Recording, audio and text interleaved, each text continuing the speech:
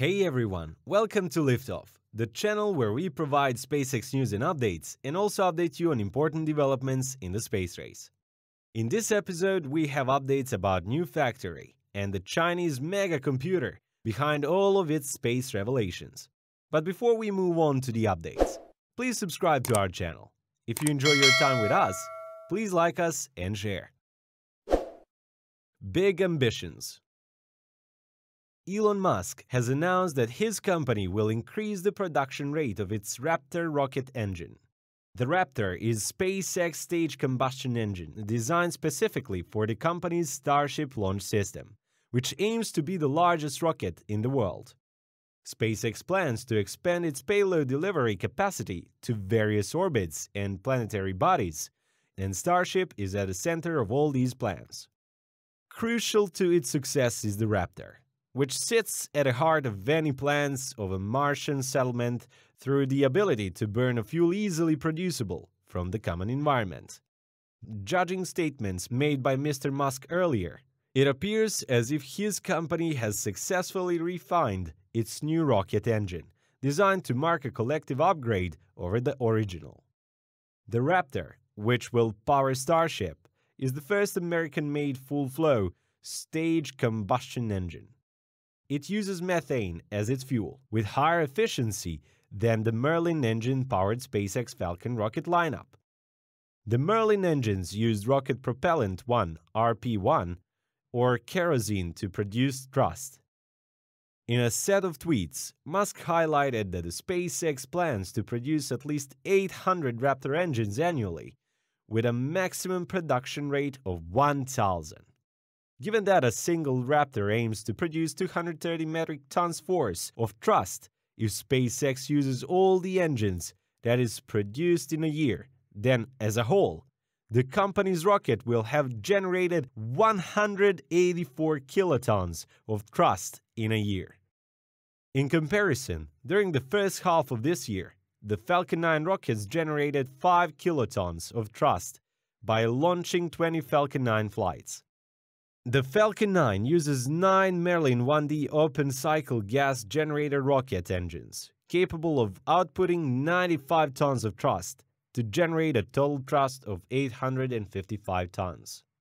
Musk's comments came after he announced that SpaceX would build a new rocket factory in McGregor, Texas, where it also developed its rocket engines. So far, 5 flights of the system's first or upper stage have taken place in Boca Chica, Texas, with 2 landing safely on a landing pad to fulfill the central key design criteria of reusability. SpaceX will now conduct an orbital flight test, which will also rely on Starship's large first-stage rocket, which will propel it on all its space missions. This stage aims to use 33 Raptor engines for 7.6 kilotons of thrust, allowing only 2 Starship launches to generate all the thrust which SpaceX has achieved in 2021 so far. However, whether the test will include a full complement of the engine is uncertain, if not unlikely. Musk has remained muted on the details, having shared concerns in a conference last year about the riskiness of losing too many engines during testing. The factory in Texas will focus on what Musk dubbed as a Raptor 2 engines. These engines will power the first stage booster and the Starship second stage, and the later will also be equipped with Raptors optimized for operating in a vacuum of space. Tweet. SpaceX said its team would take additional time for Musk also shared his indecision about the engines equipped to the Starship second stage. While the first stage engines have nozzles designed to operate in an atmosphere, those in the second have more leeway for their nozzle width. Larger width allows for more thrust, and Musk deliberated on whether to use 6 vacuum-optimized engines on a second stage instead of the 3+3 atmospheric vacuum combination SpaceX has focused on until now. 2 key differences between the vacuum and a sea-level engines are their thrust and specific impulse. The sea-level engines generate less thrust and reach a lower specific impulse than the vacuum engines due to the Earth's atmosphere, dictating mass flow and fluid dynamics for their operation. Specific impulse is the ratio of an engine's exhausting gas velocity to the speed of gravitational acceleration, and a higher value is indicative of an efficient design. According to the latest from Musk, the Raptor vacuum engine has a 378 ISP, implying that it can outpost thrust significantly faster than gravity accelerates an object falling on Earth.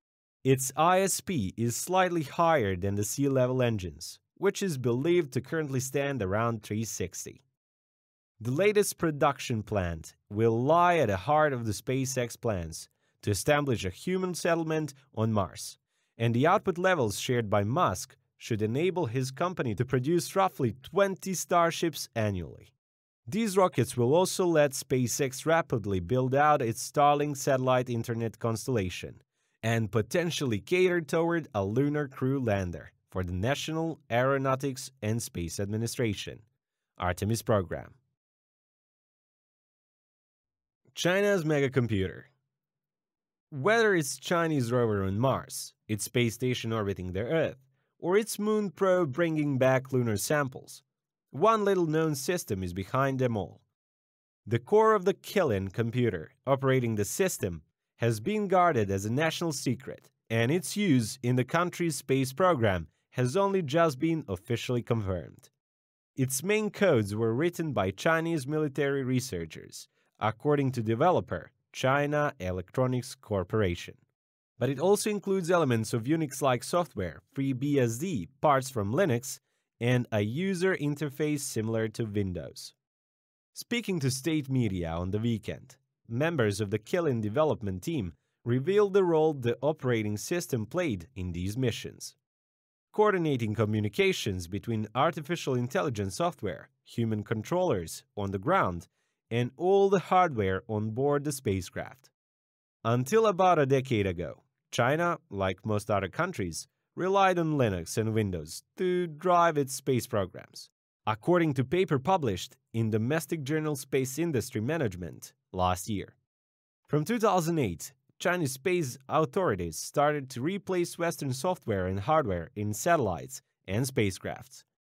The process sped up after Edward Snowden's revelations in 2013 about US hacking activities.